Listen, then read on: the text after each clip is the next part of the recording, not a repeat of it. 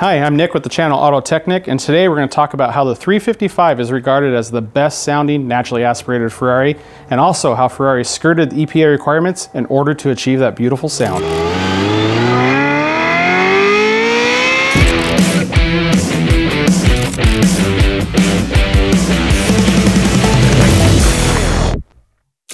Now there's really three things that contribute to the beautiful sound of this F355. The first and one of the more important things is the exhaust manifolds. Underneath these heat shields it is a tubular header, but it's not your traditional 4-to-1 collector design. It's actually a 4-2-to-1 collector design.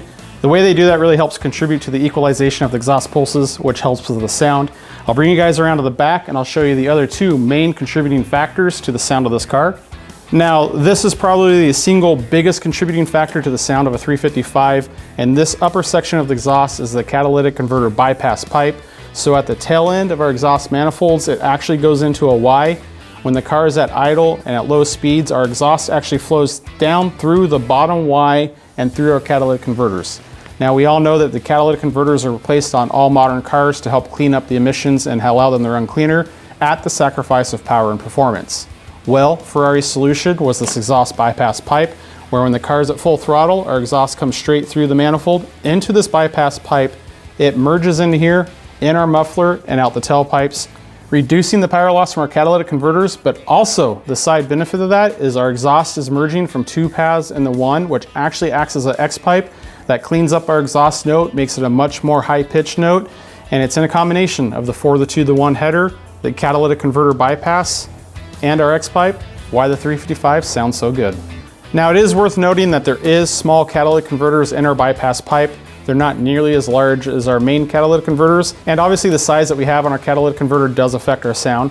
Now the system functions based off of a valve that's positioned right here. So this is the valve, and it's a very simple pneumatically controlled valve, and it just uses engine vacuum to open and close it, and it's positioned right up there, and our muffler bolts on at this point. Now when we're at full power and the engine wants the bypass to open, it just applies vacuum to this and opens our valve. And the ECU uses a little bit of an unconventional method to monitor this valve. You can see there's no sensors or anything on here to monitor if it's opening or closing or functioning. But in the muffler, there's actually a thermocouple, like you'll see right here in this catalytic converter.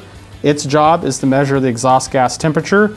Well, if we have a thermocouple positioned on the back side of the valve, if the valve is closed, we're going to have cold exhaust gas temperatures. If the valve is open, we're going to have a hot exhaust gas flowing over that thermocouple, and that's going to be read by the ECU. That's how the computer knows if the exhaust bypass is opened or closed. So we're at the back end of the car. You can see that the muffler is still left in place, and we can see the thermocouple that monitors it that's positioned in the muffler. The bypass valve sits oriented just like that. Again, the same operation, controlled by vacuum, and this is what's monitoring if the valve is open or closed. So it's a very clever system that Ferrari used to get the power, performance, and sound that they wanted while still meeting the EPA requirements.